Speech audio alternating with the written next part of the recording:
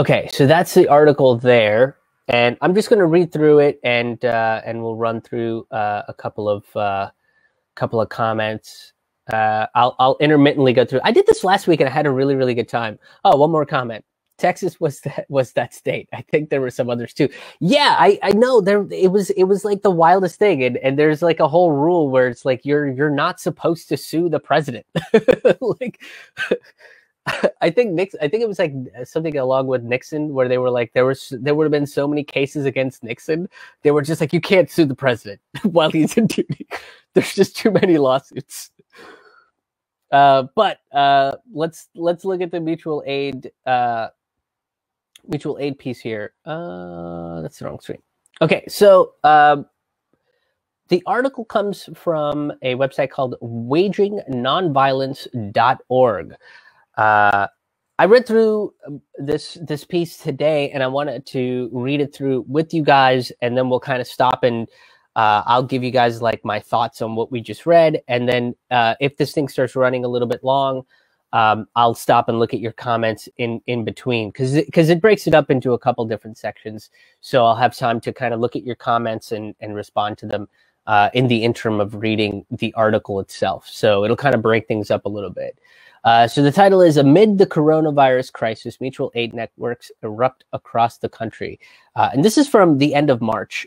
This is how long shit's been. Things have been going on well before this. You know, there have been mutual aids in practice for quite some time, but especially now, like, things have kind of ramped up. They've gone to the next level. So this is from the end of March, and you know, this is an idea that I don't particularly see a lot of highlight on. So let us read. As the first coronavirus cases came to Washington state, the government response was both slow and confused. That's when the community members knew they were going to have to build something themselves if they wanted to get through this pandemic. If we recognized that we couldn't rely on the current systems in place and needed to take care of each other directly, said Janelle Walter of the Tacoma Mutual Aid Collective, an all-volunteer organization of community members sharing resources. Mutual aid means creating a network that can be mobilized immediately without needing permission. Eleanor Goldfield, who we just talked about, has been helping out with the DC Mutual Aid, and has been one of the few voices that have addressed mutual aids. Set right near Puget Sound, Tacoma is a working class city down the road from Seattle that does not have a large left-wing political scene like other West Coast metropolises. I think that's how you pronounce that. They were hit with the first wave of what would become a nationwide and global pandemic, shutting down social services, forcing people out of their jobs, and leaving entire communities struggling to hold on. This was a crisis of catastrophic proportions that no one was prepared to deal with, and it came on like an avalanche over a couple of days. Tacoma Mutual Aid Collective formed quickly, and from people who wanted to create a strong system for supporting the most affected, and immediately started doing grocery and prescription pickups and deliveries for people who could not risk going out into public. They began a Saturday grocery and schools supply distribution in front of the local McCarver Elementary School, where families could drive up, grab what they needed, and head out without violating the new rules of social distancing. The goal was to listen to those they shared the neighbors with. Sorry, I'm going to reread that sentence. The goal was to listen to those they shared the neighbors with, to hear what people needed, and to start a system of sharing. I'm pretty sure this is what my buddy Pierre Vachon does. Shout out to Pierre Vachon, very funny comedian and entertainer. He does this thing called The Quarantine Show almost every single night. But I'm pretty sure this is how Pierre spends his days. He creates stuff for people. Like, he's sending me masks for me and my mom.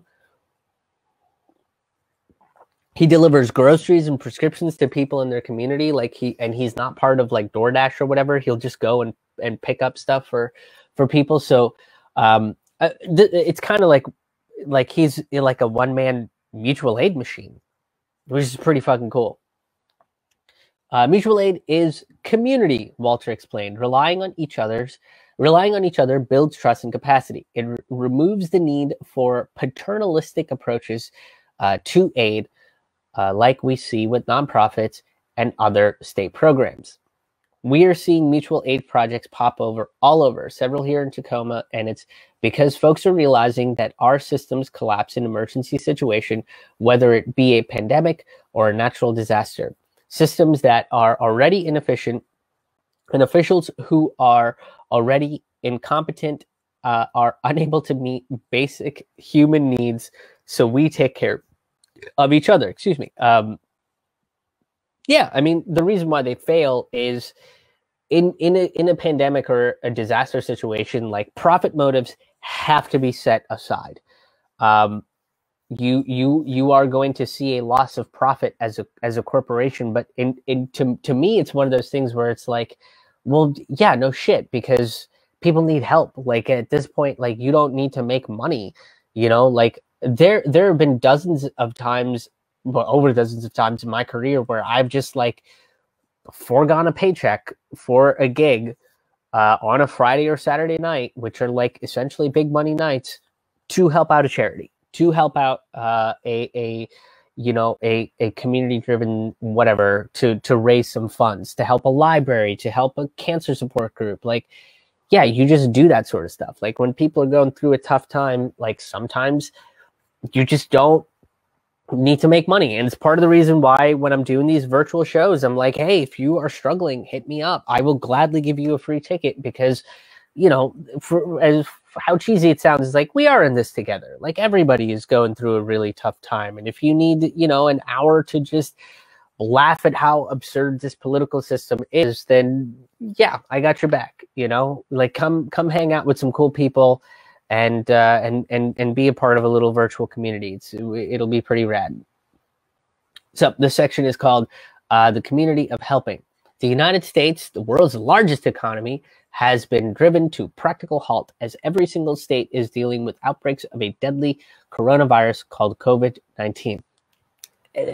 That's not exactly accurate. The virus is called SARS-CoV-2. The disease is called COVID-19. Whatever. The WHO fucked up that. That's the WHO. The way they released that information was kind of fucked up. Anyway, that's an aside. That's just an aside. It's a little minor thing of just like, but it's not 100% accurate. As the global death toll rises to tens of thousands and people are reminded of earlier flu pandemics that knocked percentage points off the world's population, governments have scrambled to figure out what the best course of action could be. The bureaucracy has left many communities behind, particularly as shelter orders come down and businesses close, leaving many people without income to support their families. This is one of the worst case scenarios for a public health threat, and most communities have been left to fend for themselves. A lot of the communities we talked about in our prior segment, right? The undocumented community, people that are living in abusive situations are kind of, in a precarious situation. Well, in a much more precarious situation. You have sex workers that are ineligible to get, get any sort of aid because of morality. So who helps them out is things like mutual aids. They can turn to mutual aids and say, hey, I don't have food this week, and they'll deliver you a bunch of food that you can utilize to feed your families. Because as we saw, people that are in sex work, a lot of them are single moms. So, they have kids that need to be taken care of. Okay, we'll keep reading. The clarity of this situation has led people active in their community, some political and some simply looking for the best tools for survival, to start developing a series of mutual aid groups to help each other meet their basic needs. Mutual aid is the idea that humans should help humans, even and especially outside any market forces, said Brett O'Shea of the Nebraska Left Coalition, who also hosts the podcast Revolutionary Left Radio. Human cooperation, solidarity, and communalism is built deep into our DNA, and mutual aid is just what the aspect of humanity looks like in practice. I agree with that statement. I think this is sort of just this mutual aid to me is it's all volunteer run and it's all donation based. So whatever folks can donate in terms of like supplies, food, things of that sort, or money in general. Yeah, that's kind of what they live on. They live on donations. Like no one's making money off of this. This is truly just altruism and humans helping humans because humans need help. How many more times can I say help and humans in one sentence? We will not go down that rabbit hole. But yeah, I think this is sort of like one of the truest forms of altruism and compassion, and all those things have become like acts of a revolution. When you throw profit aside to a system that's purely driven on profit and worships the market like it's a religion, yeah, this is as revolutionary as it fucking gets. So let us keep reading. Mutual aid is the idea that when we support each other's needs in a reciprocal relationship, but without the obligation or exchange, we have the best chance to survive and flourish.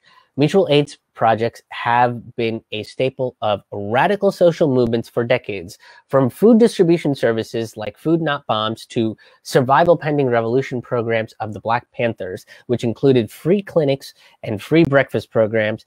When the state fails to meet the needs of the public, many communities will build resources themselves, and in doing so, will build an alternative to hierarchical bureaucracies in the government.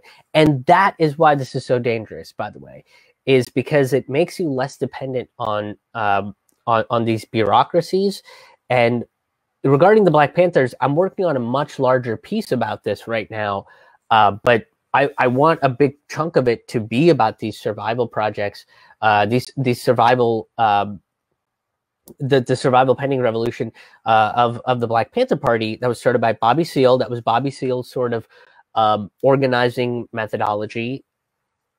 That's when J. Edgar Hoover, another paranoid man, targeted them and decided to use COINTELPRO to destabilize this thing, because especially the free breakfast program for kids went, for lack of better, it went viral. I'm sorry, I had to say it, but like it kind of spread very quickly. They were teaching people in various different cities how to make something like this happen, and that's when J. Edgar Hoover, who was scared of a Black Messiah, used COINTELPRO to infiltrate the Panthers and try to break them up from the inside out, which to some respects he did succeed in doing that. But I mean, he was a paranoid man, thinking that there was going to be a Black Messiah that was going to come down and create like a race war and take the white man out of power. I don't really know. It's mildly confusing and also kind of white supremacist at the same time. But that's why it's so dangerous, though. It subverts bureaucracy. It subverts us needing to depend on a broken system that is not intent on, that's not really intent on sharing anything with us. It's not really intent on helping each other out. It's very much intent on keeping its position of power intact and in place without us just depending on each other. And mutual aid kind of subverts all that shit. Because this is literally getting food to people's mouths as directly as you possibly can, right? Where we had like Nancy Pelosi in the very beginning of all this on like March 16th, Steve Mnuchin and Trump were like, maybe we should give direct checks every single month during this crisis to American citizens. And Nancy Pelosi was like, but no, but we shouldn't do that. We should make them, basically go and run around and create these tax incentive things, like, and it was just like, how is this helping people? I think I missed this illustration. That's a pretty adorable illustration. Solidarity, not charity. Yeah, aid, activism, education. This is very cool. Okay, mutual aid is a reciprocal, respectful relationship, and it is distinct from charity or government programs, says Devin Sertas of the Triangle Mutual Aid in Piedmont, North Carolina. Mutual aid avoids the bureaucratic inefficiencies we often see in governments and large non-governmental organizations, and instead hopes to build community. Every event that stresses our system forces us to choose. Will we hoard toilet paper and sanitizer, bolt the door, and embrace the National Guard curfews? Mutual aid chooses instead to plant gardens, pool our resources, prioritize those most in need, and protect those most vulnerable. Gee, kind of like how a government system is supposed to fucking operate. In almost every city around the United States, mutual aid networks have started to form, ranging from projects for resource distribution to simple options like fundraising, compiling lists of resources and contacts, and creating chat threads so people in the same area can stay in contact with one another. The speed with which these groups have arrived and the depth of care many of them offer have started to show what options communities have when the large institutions fail and are unwilling to deal with disaster. Now, this is incredible because this is like using technology in a positive way. And there's a lot of people, like I'm friends with a bunch of people that are like terrified of technology, and with good reason, because, you know, they use it to like spy on people and for intelligence agency networks and stuff. This is a way that you can use technology to create a positive change in a society. Because, I mean, using these sort of like chat threads and compiling resources and text chains and, you know, encrypted messaging and things of that sort, like they've essentially built a movement in every single city under the core idea of compassion, altruism, and helping your fellow man. That's amazing. Meanwhile, I'm pretty sure I'm getting this correctly, but most of like Social Security is run on like floppy disk technology. Yeah. I remember what floppy disks are. I don't know if there are youngsters watching that know what floppy disks are. If I can hike my old man pants up a little bit, just you youngsters don't know what that floppy disk was all about. Let me tell you about the floppies. Yeah. And then like whatever people like complain and they're like, hey, why don't you improve the technology of these social services? They're like, but the money and the things, and what do we do with, and then there's the Snapchats. Is that involved? Should we involve the Snap and the chats? And they're just like, can you just make like a website that works? Is that possible? Can you get it off of like Angel Fire and go to like, I don't know, like a WordPress thing? Can you listen to like a fucking Mark Maron podcast and get a Squarespace code and fucking use that to create a better website? Like just something, just fucking something. And they're like, well, I got to eject the floppy disk and maybe get a new, I don't know. Are they still making floppies? Like, also, and something else to take into account with the history of the Black Panthers is, I think almost like a decade after the survival programs were put into place, with the free breakfast and everything, like that notion under the Nixon administration was approved. The government was almost a decade behind a radical socialist, like underground mutual aid network that are deemed to be terrorists, by the way. Their true legacy is creating like an effective mutual aid network, and they're deemed as terrorists because J. Edgar Hoover was scared of a black messiah and Nixon was paranoid about some other shit. But a decade later, he created like the Breakfast in School program. That came from the Black Panther Free Breakfast program that started a decade earlier. But, you know, that's not really taught about the Black Panthers. That's not what the Black Panthers are associated with. I'm going to take a look at the comments real quick. We got one comment. Oh, I'm going to switch over to the screen. My kids are my kids are currently watching Wonder, and my first grader came in and asked me what flop. It must have been in a movie. I'm not surprised they still use them in the government. Yeah, it's the craziest thing because I remember reading the story and just being like, "What is happening?" like there's no way that can be real. Like it's so wild. I remember having them too. I remember one. I think like the very first laptop we ever had had floppy disks. Like it's like farcical at this point. All right, let's get back into the article. Getting what we need. The COVID-19 crisis is unlike many others because it affects everyone, shuts down businesses and government in a massive sweep, and prevents us from coming together because of the risk of cross-infection. This has created an urgent need for resources that is massive in scope, including everything from medical supplies to food and childcare.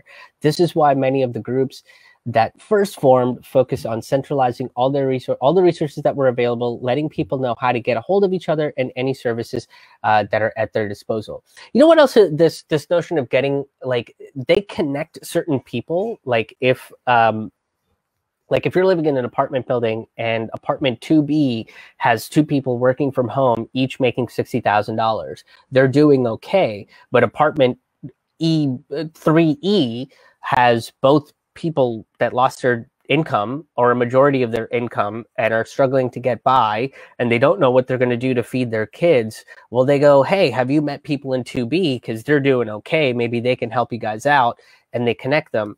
There is a church run by a gentleman named Mike Mather in Indianapolis. My friend Stuart Huff told me about this, and this concept has constantly been ringing in the back of my head for like 3 years. Stuart told me that he has some, Mike Mather has somebody in his church called a professional listener, and he just goes around the neighborhood and he listens to people and he takes in their stories. And if there's something that he hears where two people can help each other out, he connects those two people. That's his whole fucking job. And that to me is like, what a necessary job that we need right now. Like what an amazing job to have, especially in the face of a crisis. Right. And I know I've mentioned this before, is if something works in the moment of a crisis, there's a very good likelihood that it's going to work in regular non-crisis circumstances. So like this definitely works in a non-crisis circumstance. So whenever they talk about like connecting people and stuff, it automatically reminds me of the professional listener and how incredible of a fucking idea that is. Stuart Huff, by the way, comedian, everybody should check out because he's amazing. This project is serving as a hub or clearinghouse of information as opposed to other organizations which are directly providing aid. We do not have the people, time, or money to directly provide assistance, but we can help you find the resources that they need, said Andy Ruto of the NYC United Against Coronavirus, which came together on March 12th to create a master resource document. I believe we have already passed the point where our governments at the city, state, and national level can adequately meet the needs of society under this ongoing coronavirus pandemic. That means that we will need to take care of each other and we will need to keep each other safe. Honestly, like I have only survived to the base point of what I've survived through is through the generosity of people that donated, became patrons, fucking bought albums and bought tickets to the virtual shows. It has nothing to do with the government. Like the government has done dick all for me. Like I'm one of those people that can't really get the gig worker unemployment. Can't really. I don't want to get this. Even try to get the small business loans because it's not for me. And I'm probably wasn't eligible for the $1,200, and if I was, it went to my ex anyway. So it's like I've essentially kind of seen the generosity of people and why things like mutual aids actually fucking work. Like I have seen that happen. So it's very cool. Like this, and that's exactly what he's saying. It's just like people coming together, people learn about what people need and coming through for each other. So Yeah, COVID-19 can affect some people with underlying health conditions uniquely hard, so it's up to many people in the mutual aid organization to volunteer to do errands for them, such as picking up and delivering groceries. Many of the organizations have created a system where volunteers can sign up to do specific duties or shifts, and then they can connect the people in need with the people offering the aid. So again, that kind of goes back to that concept of the professional listener.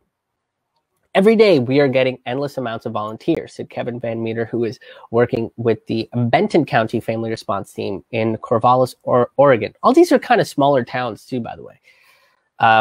This mutual aid organization was started by the Coalition of Graduate Employees, a graduate student union at the Oregon State University, which has been doing mutual aid before the crisis to help support the struggling student workers. Now they have 150 volunteers ready to do runs, more than the requests are coming in.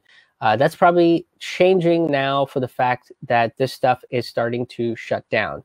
People are having to stay at home. People are having a stay-at-home order.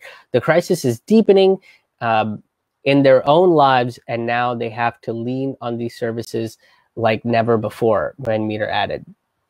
The mutual aid network of a Ypsilanti, or many, oh, that's really cool, in Michigan predated the crisis and was created by people involved in other organizations, including the coalitions of Immokalee Workers, Mutual Aid Disaster Relief, and the Industrial Workers of the World.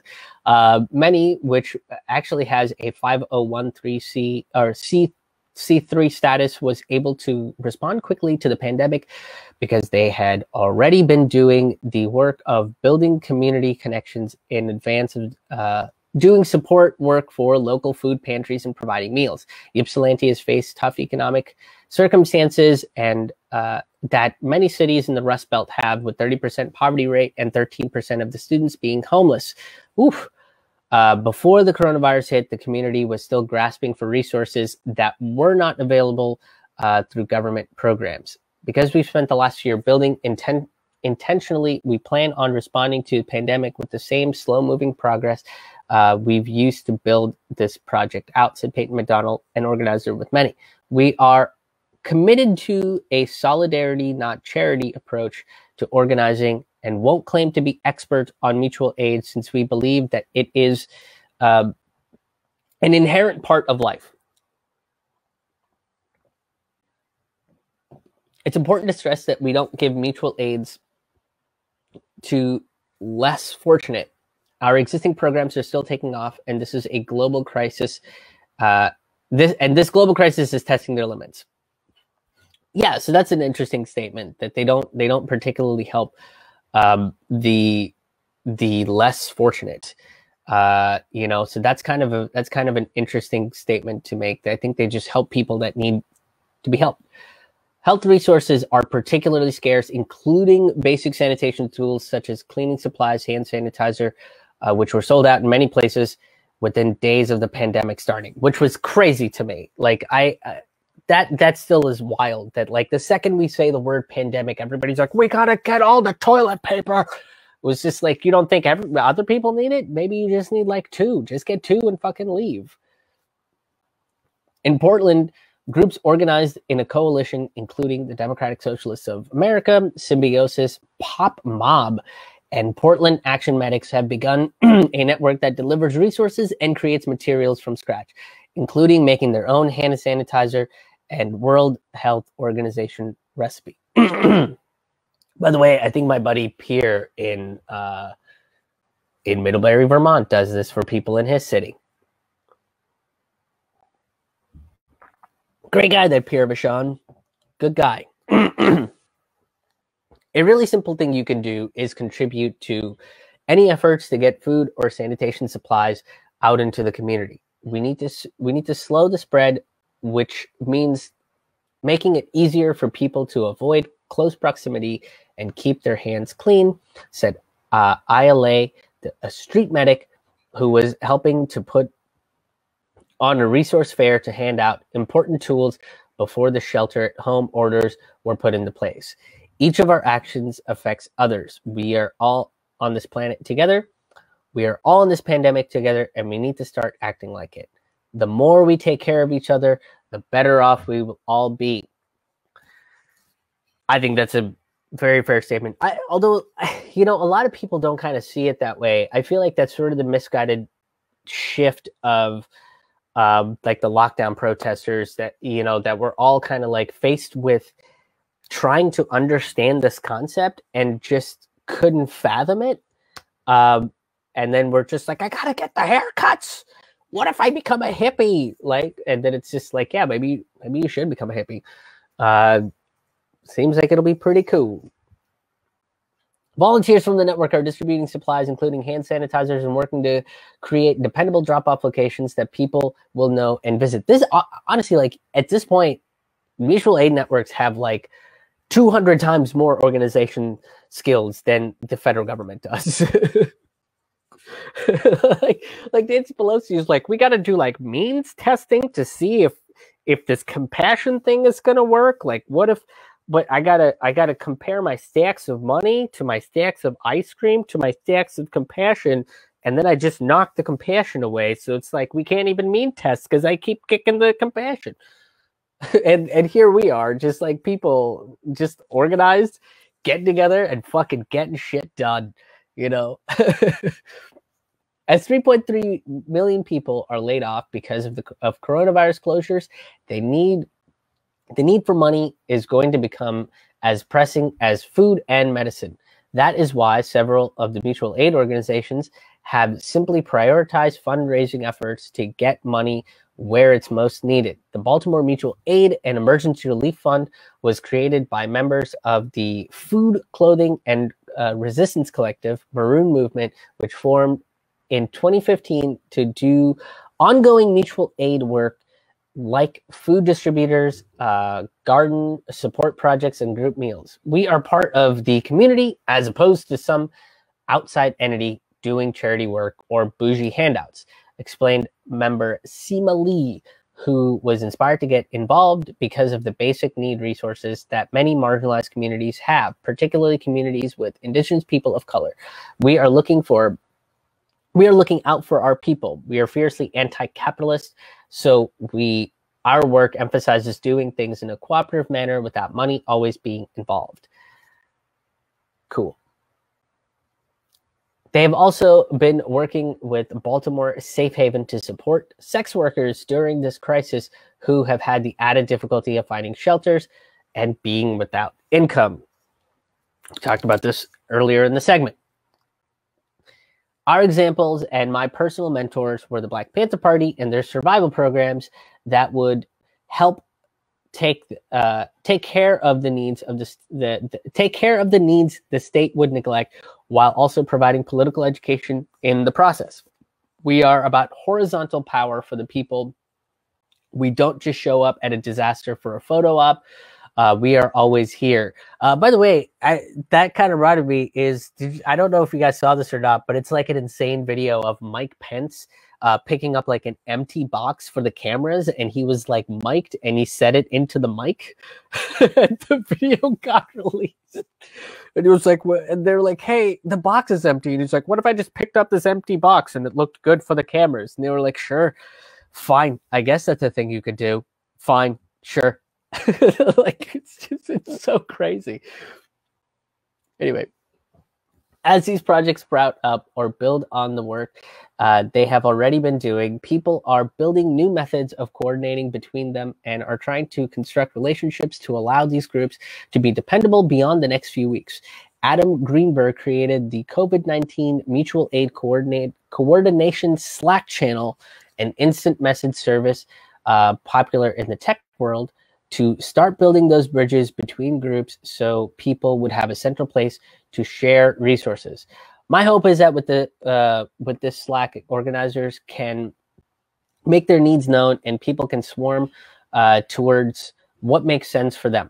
This could look like more modular distribution templates for direct needs-based aid or consolidation around a set of progressive demands to keep our community safe. The difficulty will be in responding to circumstances that are changing quickly, particularly when the response from the public officials and law enforcement changes daily. All right, I'm going to look at some comments. Additional comment. During the Great Depression, Henry Ford had a company policy that only one spouse could be employed at Ford Motor. His stated goal was to get as many families with at least one parent employed. That's interesting. I know Henry Ford was, as is with all these people, is like they do a couple things right and then they do a couple things wrong. That's interesting. I don't think I knew that about Henry Ford. That's that's an interesting fact. Yeah, that's cool. Oh, before, gotta get it back to that right screen. A radical imagination. While the practical utility of these mutual aid groups is what has received attention and inspired participation, the motivation runs a lot deeper for many of the organizers involved. As income inequality increases and periods of climate and economic crisis expand, many are feeling pulled to build a strong community that can remain vibrant as much as it centers the bonds of solidarity.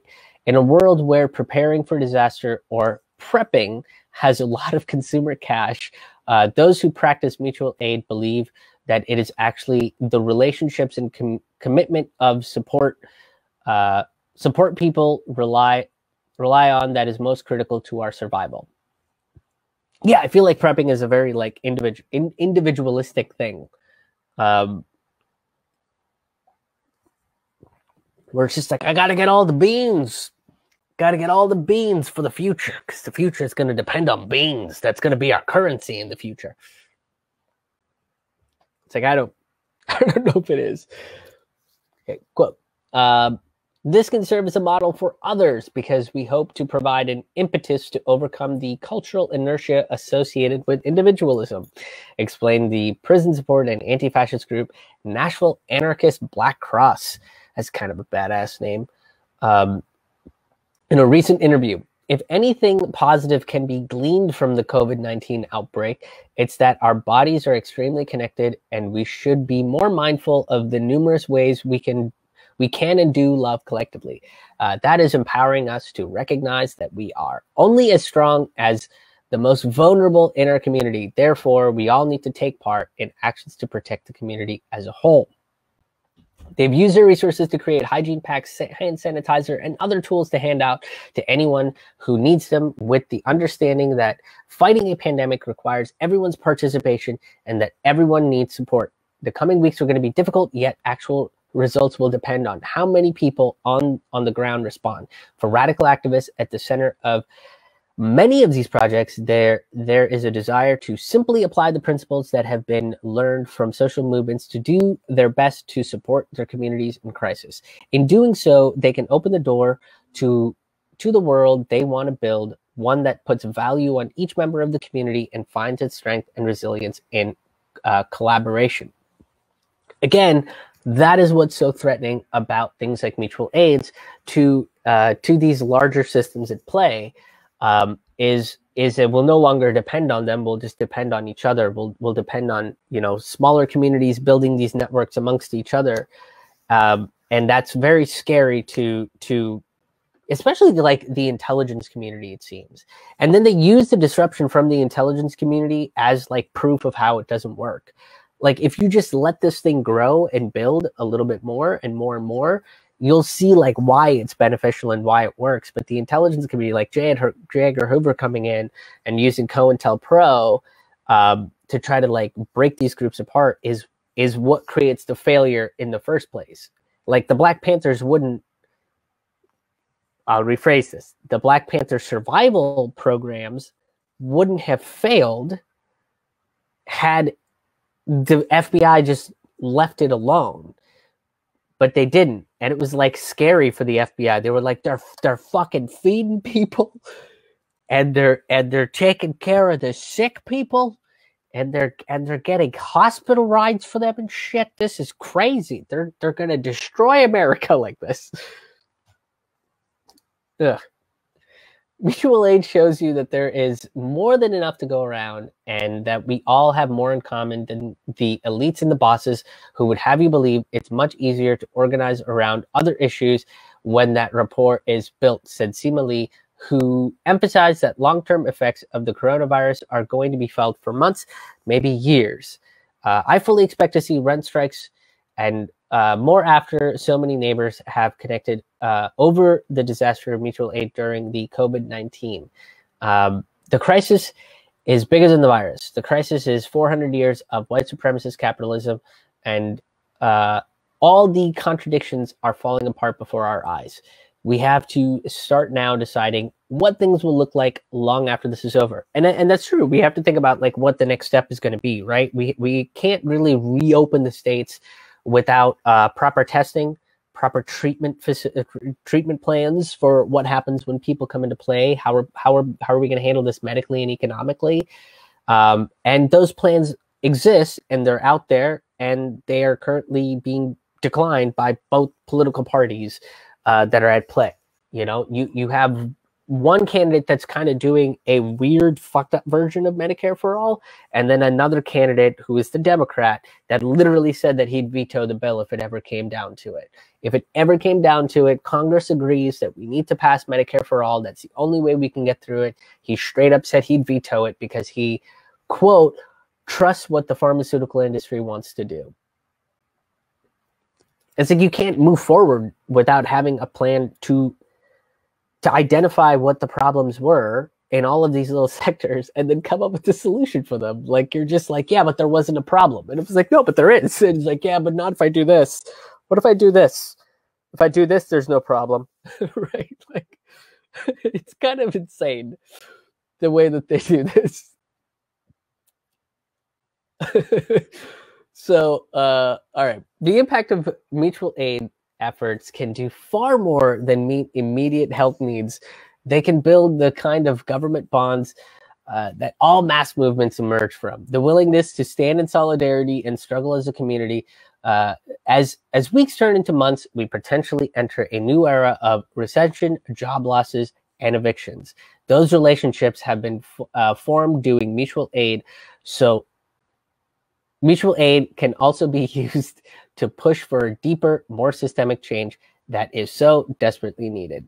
End of article. And it's true. I do think that we are going to be in a state of collective, I don't know,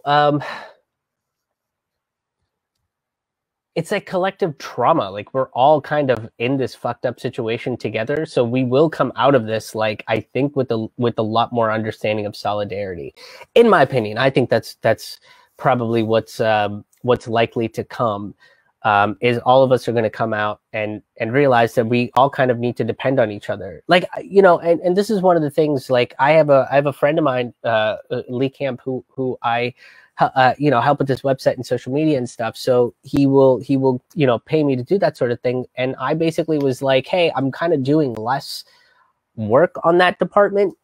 So why don't you just give what you would normally pay me directly to the DC mutual aid? Because I'm kind of doing okay in terms of the fact that, like, I don't really have rent to worry about or overwhelming amounts of food to worry about. And I've got a little bit of financial stability, but I know there's other people that don't. And that's kind of the way we have to take care of each other. And this is my way of kind of paying it forward, is there have been a lot of people that have been incredibly kind and generous to me, and especially like in these trying times. And I want to give back a little bit. And so that was kind of my contribution.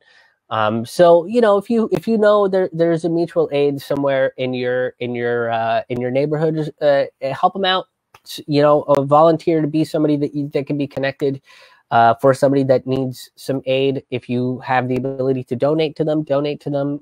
If you got some extra food, 40% of food goes to waste, globally speaking, and a lot of that, and I think 40% of what goes to waste comes from the distribution network. Like, it gets ruined in transport, or it doesn't look pretty enough. So, you know, if you have a little bit more, help somebody out. let's look at your comments. Can you do a whole show in your government voice doing a complete parody of our state and federal government's public stances on statements? Yes, I'm gonna have to go back and listen to what that government voice is so I can do it on command, because I think I just tap into it. But I will try to do that. That does sound fun. Trust the pharmaceutical industry. Yeah, Joe Biden literally said that he would decline Medicare for all because, one, look at Italy is what he said, which I don't think is an accurate viewpoint, although I have to do more research on that end of what happened with Italy's healthcare system. But he did literally come out with just like the pharmaceutical industry knows what it's doing and we should just trust them. It was just like, dude, you are losing it way more than what people anticipate. The last comment, America in general is very apathetic. Not sure how much radical change the masses will push for.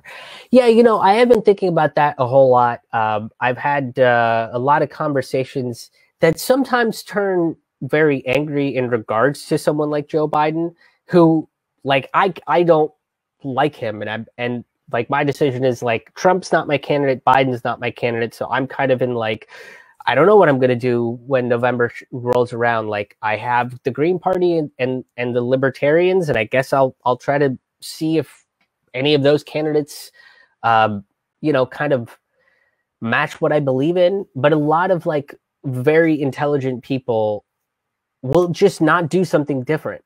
Like when I ask these very intelligent people, like, hey, will you vote for a third party because Joe Biden doesn't match with any of the policies or any of the things that you believe in, they kind of circumvent back to that lesser of two evils, most important election, and like the same thing over and over again. It's just like, well, wait a minute, weren't you a Bernie supporter that believed in like radical change and making all the difference and like the revolution and all this other shit?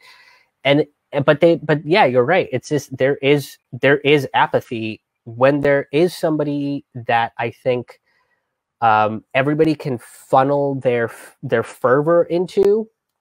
We're all gung-ho about it, but the second that person kind of disappears, then we're all just like, well, we'll just do what status quo has always told us to do, which, if you look at the pattern of things, like, it just fucking doesn't work. It kind of sucks. Like, status quo kind of sucks. So yeah, it's very interesting. Like, I want people to be less apathetic, and all of these other government systems that I've looked into, or any sort of like community effort or social radical government structures that I've looked at, is like, yeah, they make you more involved in the political process and more involved in like what pieces of legislation and what policies are actually going to do and how they affect people's lives, and I think that's very important. Not just the U.S. Yeah, I think there, like, neoliberalism is a global phenomenon. So I do hear it from everywhere. I'm part of like different countries' free thinker groups, and I got into a thing the other day that I'll probably end up writing about, and it was basically that, like, they were using DNC talking points, right? Like MSNBC talking points. And I don't think these people are dumb. Like, I think they're very intelligent people. And I legitimately think that they do believe that what they're doing is the right thing for people, like for humanity. And which it's, it's unfortunately not. But I think part of that is like, yeah, they part of it is they're set in their apathetic ways. Tough vote this time. Vote for Biden is the hope. Get Trump out, or vote third party that will lose and assuredly leave Trump in office in hopes that it causes a stir even within the Dems. Yeah, that's kind of the hope. I think you're right. I think if enough of the lefty votes go to a third party like the Green Party, and even then, like, I know there's a bunch of people that voted for Trump that are just super fucking pissed at everything that he's doing. If they vote for a libertarian candidate and we see like, you know, 30% for the Libertarians, 30% for the Greens, and then less and less for like what's going to happen if that's the case? Like what's going to happen if a large number of people start voting third party? Like it's going to scare the shit out of the DNC. It's going to scare the shit out of the Republican Party. Like, and that is kind of the hope. Is every single time that I've seen the spoiler argument, right? To me, it's not a spoiler argument. To me, it's a wake up call that both of these parties should be looking at. And it's very frustrating to be like, no, look at the fact that there is a large number of people who are not who the Democratic Party is not owed their votes. They're not owed your votes. You should look at that and be like, we have displaced all of these people. And I have to think like how many people that wanted to vote for the Green Party, but like you said, the third parties are likely to lose, and they are likely to lose right now. But if you can I did a whole thing about why third parties need to be in a presidential election to get federal funding. It's one of the weird loopholes that they have in the rules.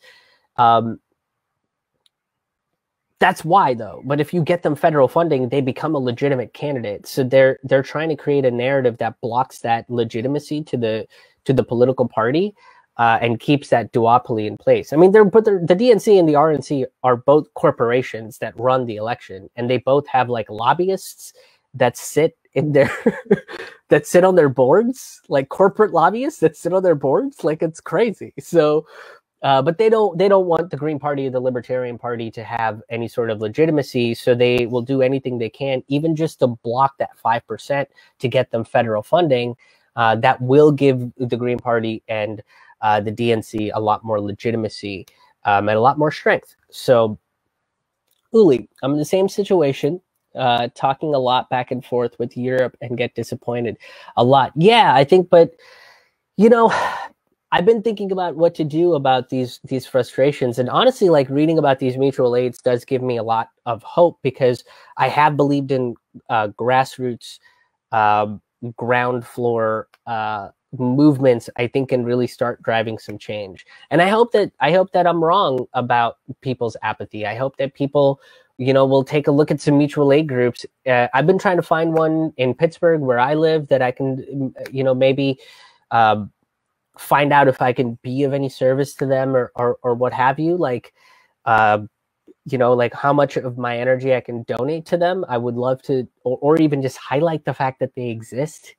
I've been doing that a little bit here and there, and it is frustrating to have to deal with these very intelligent people that are going to go against everything that they believe in. This is going to be the last comment, and then I'm going to wind down the live video. Only depends on how many Republicans don't vote the party line compared to the last election. I think the Dems are very nervous about that, even more than Republicans. Yes, that is one thing I will say about the Republicans, is that they vote straight down that party line pretty through and through. Like for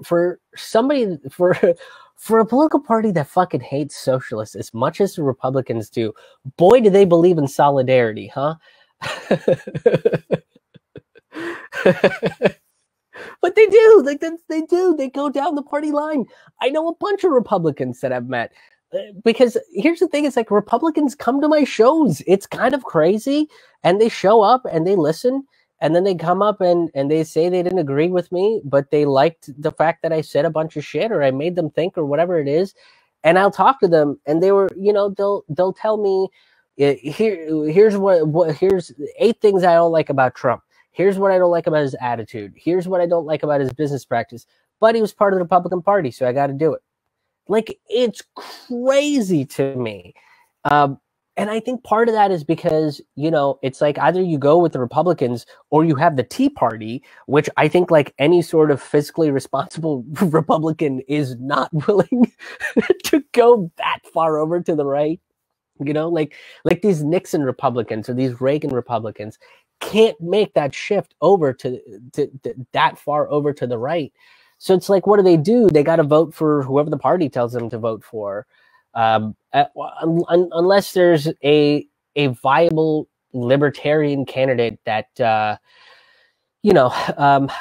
wasn't a big fan of Gary Johnson. I felt like Gary Johnson had way too many gaps in that election. But yeah, if they have like a decent libertarian candidate, maybe they'll veer away from voting the party. And if that does, that's going to hit the Republican Party just as hard as if anybody does a write-in campaign for Bernie or votes for um,